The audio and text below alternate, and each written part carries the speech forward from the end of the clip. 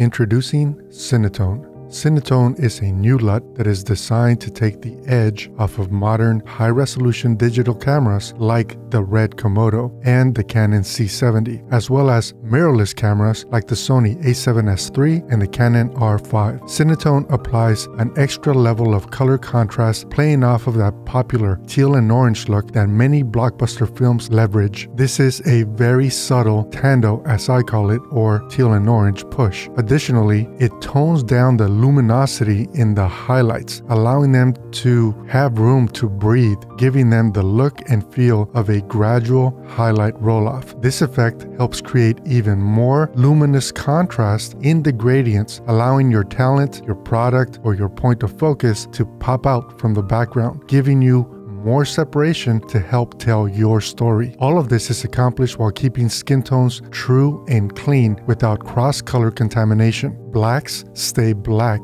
unsaturated, while whites stay nice and clean without any color shift. CineTone has been tested on the following cameras: Sony a7S III, Red Monstro, Red Helium, Red Komodo, all with the IPP2 workflow, the Canon EOS C500 Mark II, the Canon EOS C300 Mark III, the Canon EOS C70, and the Canon EOS R5. CineTone is available now. Check the link in the description.